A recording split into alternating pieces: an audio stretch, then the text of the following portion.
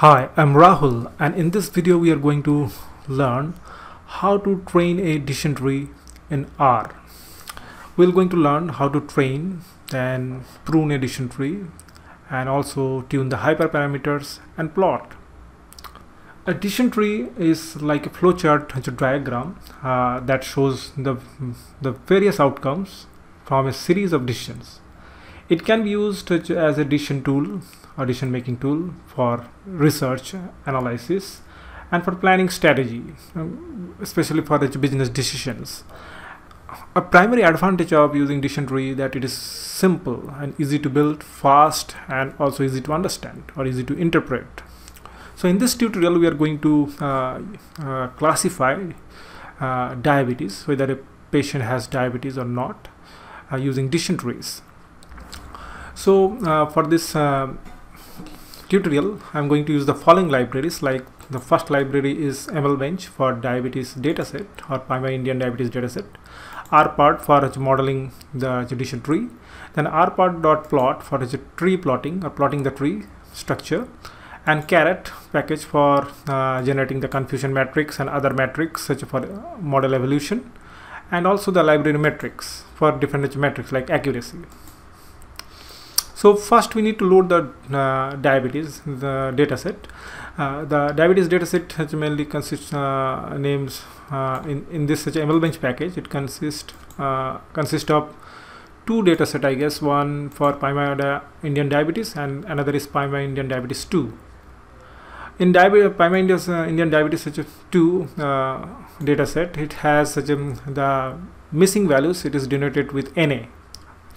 And if you want to load the dataset, you have to use the data argument and supply the name of the dataset. First of all, you have to load the libraries. That is the first thing you have to do. Install those libraries and load those libraries one by one. Then load the dataset using the data function and supplying the primary Indian diabetes 2 dataset name. And if you load the data, it has 768 observation and 9 variables. If you see the data set, it has in many cases these are the variables, and like pregnant, glucose, pressure, tricep, insulin, mass, pedigree, age, and diabetes. In positive or negative, this is the diabetes class. And some of the cases you can see the values are NA or that is missing. So for training, though decision tree can handle such missing values, still I would prefer to remove those such values and then make the model. So let's first familiar with the variables that the dataset contains. The pregnant, that is the number of times such a pregnant, then glucose, plasma glucose concentration, pressure, diastolic pressure, blood pressure, triceps skin fold thickness, triceps skin fold thickness, and insulin, 2 hour serum insulin, mass, body mass index, pedigree, diabetes pedigree function, age in years, and diabetes. That is a class of positive or negative, that is this column. And for, first say I want to save the remove those such NA values. To do that, you have to use the NA.omit function and supply the primary Indian diabetes 2 that is dataset. And I'm saving it is in diabetes raw because later we will modify those such data. I don't want to mess the primary dataset, so we'll keep this data if we need that in future reference, for future reference. Okay, so save this, removing the NA values. So if you omit NA, then it has the data or observation is now from 768 observation. Now it has only 392. Okay, so it dropped the NA values, and the column is same, 9 variables. And again I am omitting the NA values and saving it in a variable called diabetes. That is this variable or this data set we are going to use for training. Okay, so you can use the glimpse function or str function depending upon your taste. I like the glimpse function because it is structurally beautiful. So you can call this. I haven't import the dplware package, but this functionality is available in the dplware package. So you can call the dplware package function with dplware with 2 colons, and then it's a glimpse function and supply this diabetes dataset. And it will plot or display the dataset structure, data types. So rows, it has 392 rows and 9 columns, and these are the variables. All are double, and few variable you can take it as category, like it's a pregnant one, but it has up to 13 categories. It would be too many. It will be too many categories to model, first of all. So you can keep it as such a continuous data, and you can see the diabetes is in factor type. Okay, so negative, positive. And before we start modeling, we have to divide the data set into two parts. One is train and another is test data set. The train is used for training the model, and test will keep aside. Once we'll get the final model or best model, we'll try that model on a say unseen data set or test data set. So once when you generate this train and test using a particular random sampling technique, every time you will run that sampling technique or generate those samples, it will be very much different because you are using a random sampler. So for that, if you want to reproduce the same results every time you run the code, so for that you have to set a seed first of all. So here I am setting a seed using the set.seed function and supplying a particular number. Here I am supplying 1, 2, 3. If you run that seed, and again if you generate the test and train and test samples, then every time you will run using this seed, it will generate the same. So the result will be just also same for the train model. If you want to predict the test data and also check the accuracy, it will be same every time you run with this seed, setting the seed. Okay, so for training, here we are going to split the total data into two parts. From overall data set, we'll take 80% for train and 20% for test. So once you set the seed, then we have to generate a random index. That is very old method, I guess. So now you have the tidy models package, which has very simple functionality to generate a train and test, but I will go with that this one, that is the old one. So first you have to use the sample function, and inside that you have to supply 2.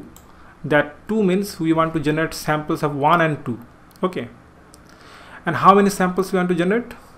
Then with comma supply the n row diabetes, that whatever the number of rows available in the diabetes column, so diabetes data set.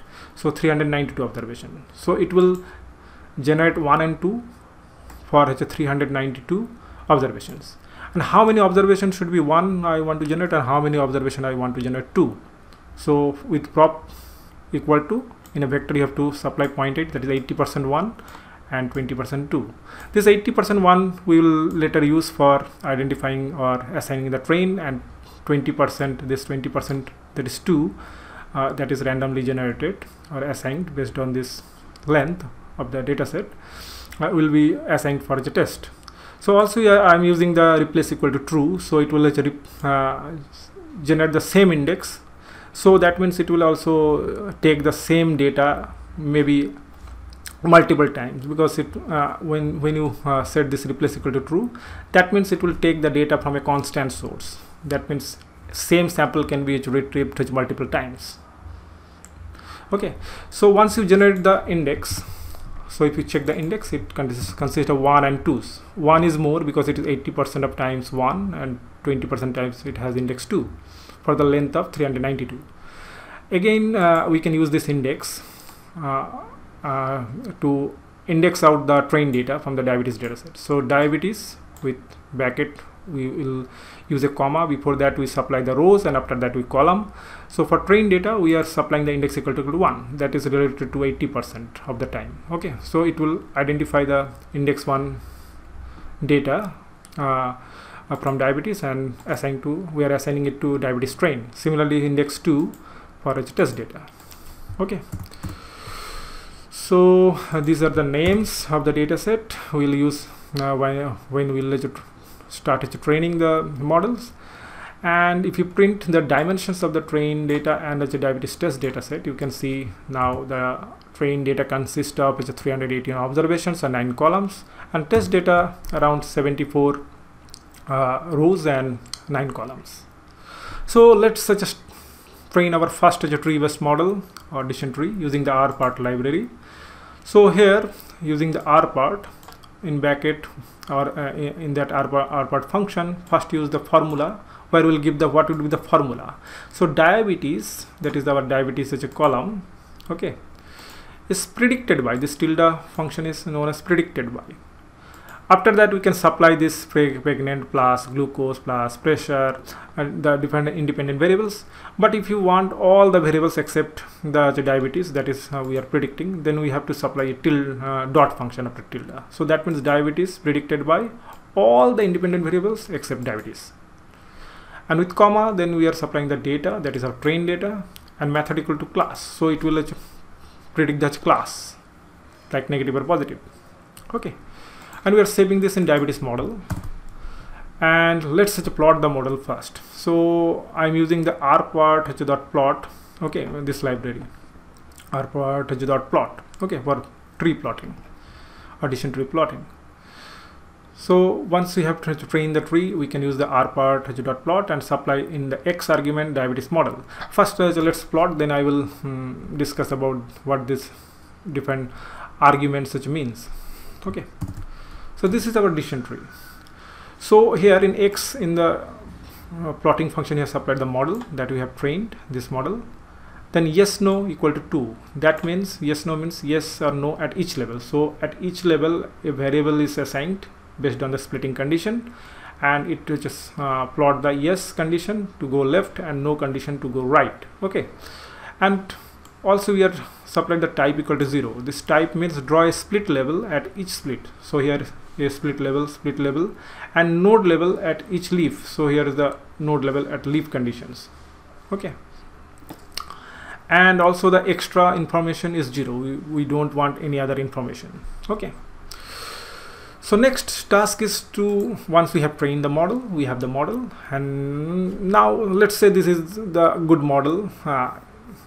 Say my assumption is this model is good, and I want to check how it will perform on an unseen dataset or a test dataset. That dataset this model has never seen, okay, or this model has never seen before. So we want to test that how accurate this model is.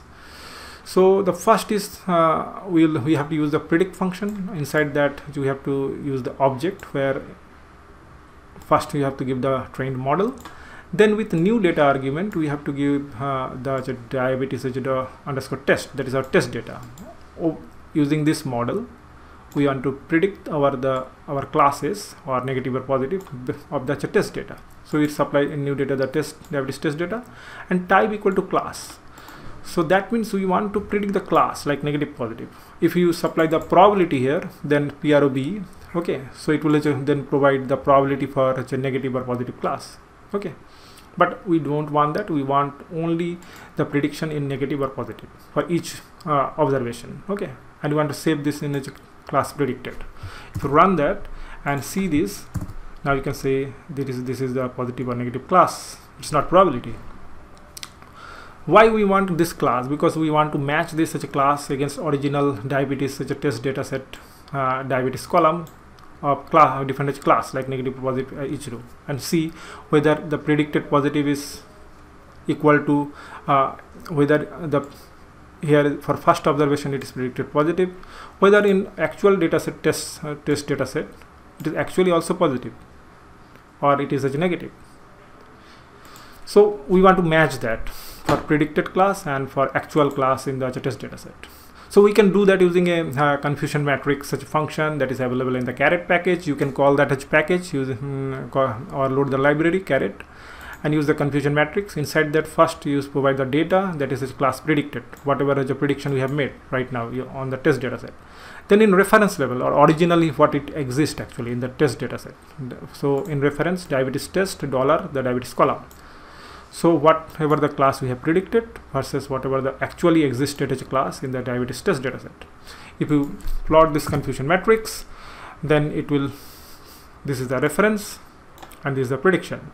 So reference originally it is negative and also has a predicted negative, that is 39. So actually it is true negative, and originally positive and predicted also positive is 18. So it is true positive. And originally it is such a positive but predicted as a negative, So falsely saying it is negative, so it's false negative 9. And another case is originally it is negative, but it's predicted or falsely saying it or falsely predicted positive 8, so it is a false positive. Okay, so total correct classification is 39 plus 18, or total misclassification is 8 plus 9. Okay, so next we can also check the accuracy same way. It also this confusion matrix function also provide the accuracy 77.03%. Also the confidence intervals, then kappa, sensitivity, specificity, different other metrics are there. So here we are going again, we can check using the accuracy function from the matrix package, where actual is applying the actual classes of the diabetes test dataset, the diabetes column, and the predicted predictions. So it will give the accuracy that is same 77.02 or 03. Next comes the comparison part. Like this kind of model has different hyperparameters that we can tune, and the model performance will improve, or the prediction accuracy will improve. So one of the basic hyperparameter it uses the splitting criteria. For a classification case, there are different splitting criteria like Gini, information gain, then misclassification, and for regression it is where usually the common one is variance reduction. Okay, so let's first train with two different splitting criteria and see whether there is any difference in the prediction accuracy. So again we can use the same functionality, just we are supplying here the params argument with a list split equal to Gini. For the first splitting criteria, at each node how it will split. First we are selecting the Gini based Gini index, okay, criteria, and saving in the model 1, diabetes model 1. Next we are supplying the information gain criteria, okay, or splitting criteria, and saving in the diabetes 2. Same way we will predict the test data set using the first model, that's the Gini based model, and saving in the prediction 1. And for the information based model, the prediction we are saving in prediction 2. Again we can check the accuracy for the Gini based model, that is 77.03, and for information based model it is around 75.67. so for Gini based model it is giving accurate prediction, more accurate prediction. We can plot the Gini based index based model. So this is the same model we have earlier plotted, because by default it uses such a Gini based splitting criteria. Next is tree pruning, or because in decision tree the most problematic thing is overfitting. Overfitting means like sometimes the tree structure is so deep that you can't interpret it properly, or it increases the complexity of the interpretation, also the complexity of the trees. So at some time you need to prune the tree, like cut the tree at particular level to simplify it without losing the performance of the tree. Okay, so maybe here at that level you can cut the tree, or at that level you cut the tree where it will maximize the accuracy or minimize the error. So for tree pruning we need to obtain a particular complexity parameter based on which we will prune that. Okay, so that is also known as cost parameter here. So the model, once you train a model, it has such a particular complexity table. Okay, so if you use the plot CP function and supply the model, say the best model diabetes 1 based on the Gini index, so you can check this at x-axis. This plot gives in x-axis the CP cost parameter, in y-axis the error, relative error, and this is the tree size in the upper axis. So where this dotted line cuts, corresponding this value is the minimum one, like 0. Say it is 14 or 15 or something like that, it should be here. So we can identify these values using the CP table. So you can use the diabetes such a model 1 and use the with $sign call as a CP table and print that. This CP table will give you CP in a split, relative error, X error, and X STD. Okay, so here in X error, if you check, it has minimum error of 0.74 with the CP value of 0.0258. For this cost parameter, if you supply this cost parameter, it will have a minimum error for this tree if we prune at this such a cross parameter. Okay, so we can identify at which index at the this column for x error it has such a minimum error. We can use the diabetes such a model 1 dataset with dollar. We access the CP table, and from that we select the x such error column, and this supply under a which.min function, so it will identify the index at which it is minimum. So if you check the index, it has 3 that is row 3 and column 3. So 1 2 3 this row, 1 2 3 this column. So at this it has minimum error. Okay, so if we supply this such index also inside the diabetes model $CP table and supply at row this such index and the CP column, from that it will at that index it will identify, okay, the particular CP value. So if you run that and check the CP optimal, it will provide that this value 0.0258 Okay, so for pruning you can use directly prune function, supply the tree, that is our model 1 diabetes model 1 based on gain index, and with CP parameter you will supply this CP optimal argument, that is the optimal value, and we are saving this optimal model in the diabetes model 1 optimal. And if you plot that model, now you can see it is much simplified. Like for a question, let's say whether my glucose level is less than 128, say no, it is more than that, so we are going to write. And whether my age is less than 25, no, say I am 30 years old, so I have more likelihood of having diabetes, higher likelihood of having diabetes usually, so it is positive, and in other conditions it would be negative. Okay, so if you check the prediction of this final optimized model, you predict the class and check the accuracy, it has still 77.03% accuracy without even the tree you have pruned, still it haven't lose its accuracy. Okay, so consistent accuracy even after pruning, so it is easy to interpret, and also you are getting the similar accuracy. So next we will do hyperparameter tuning. So there are other hyperparameters like depth of the tree, split conditions, and like split condition give your say information criteria, then minimum sample or min splits samples. So how much sample should be here so that a split condition can be performed. Okay, so we are taking two things. One is min split, the minimum number of observations that must exist in a node in order for performing a split. Okay, and max depth, up to how much depth it will grow. Okay, so we will try up to 20. Say we are using here to generate a sample for using the sequence. So from 1 to 20 at an interval of 1. So it will generate 1, 2, 3, 4 the min split, and similarly for max depth 1, 2, 3, 4 up to 20. Okay, so once you run this, it will generate these two sequences.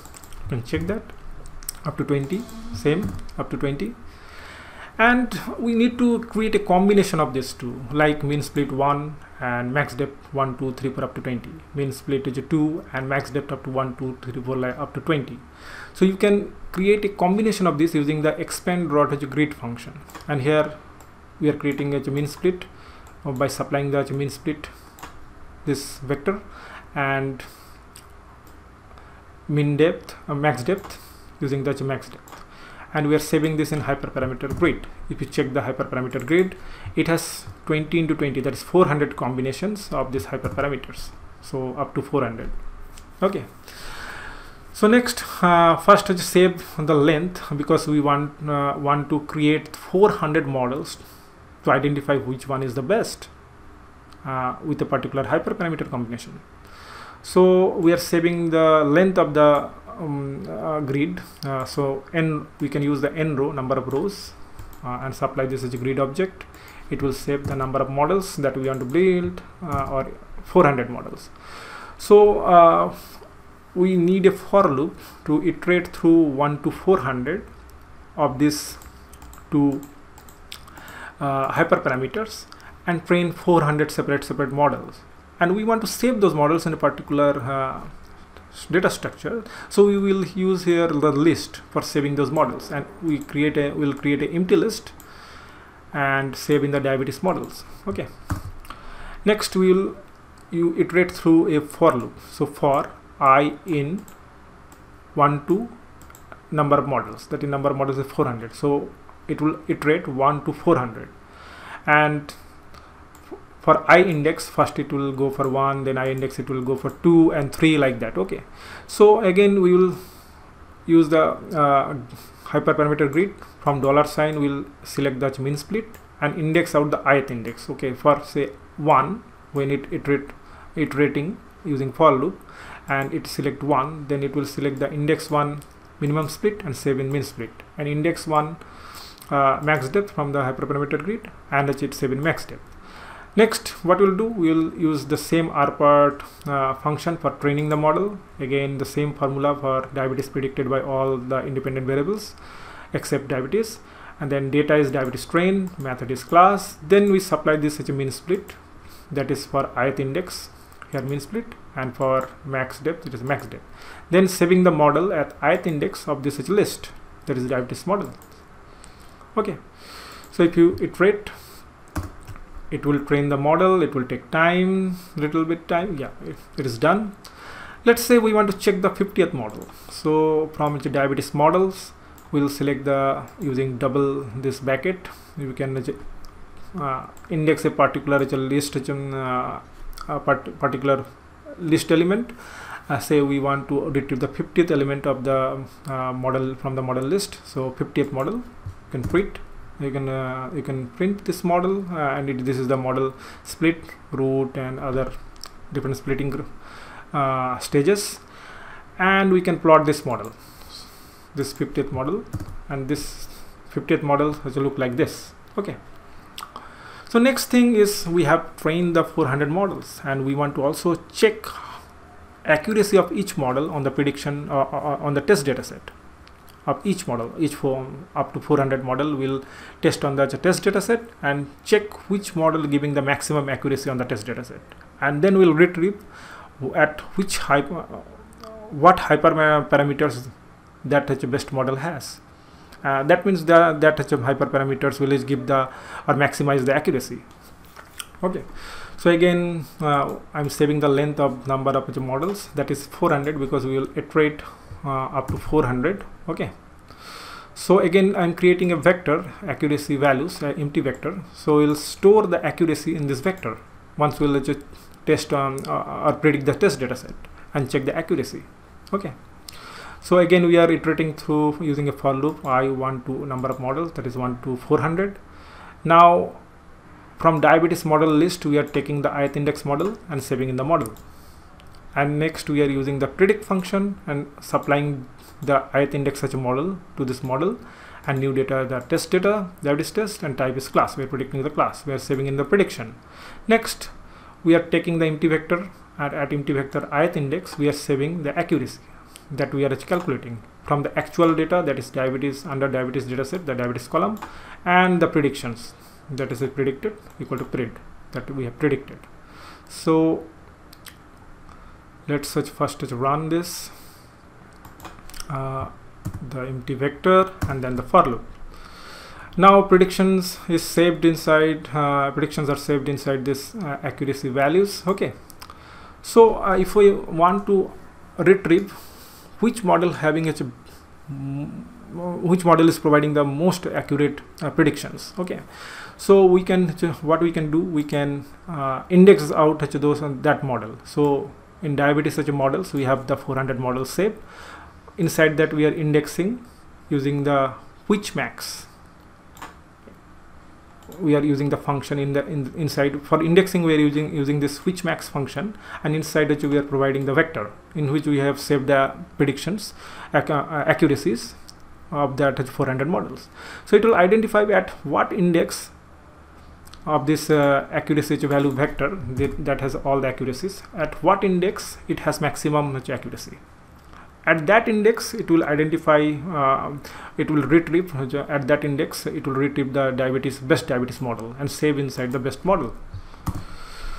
So if you use the best model and use it with a $, supply the control statement, then it will identify then it will print different hyperparameters it has. Like we have, based on the min split conditions that we have supplied in the hyperparameter, for 17th min split at 17, min split of 17 and maximum depth around 6, I guess.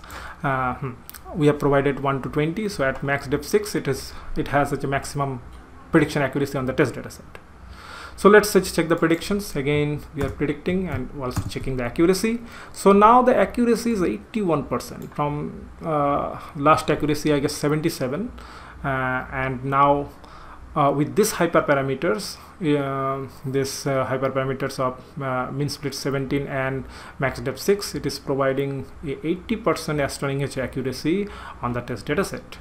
And now you can plot that, and this is the best model, such a tree structure. So for example, say if you want to interpret it, like say whether my glucose is less than 128, no, then go to right. Whether my age is less than 25, no, go to right. Whether my glucose level, again, less than 155, no. Okay, like this you can go. Okay, or if it is such a less than actually, then go to yes, and you will reach to the leaf node, positive or negative, it will give the class, the prediction. So it is providing around 81% accuracy. So it is quite it's a very good model. So this is how we can train a addition tree. We can prune it, we can tune hyperparameters, and we can also plot for the decision making. Usually it is used for research, analysis, or business decision making tools, because it's very easy to interpret. Just go to left or right based on a particular variable condition, a split condition. So this is thanks for watching, and in next video I will also preparing some other videos, and this is also available in my Medium blog. You can follow there or read there. Thanks for watching.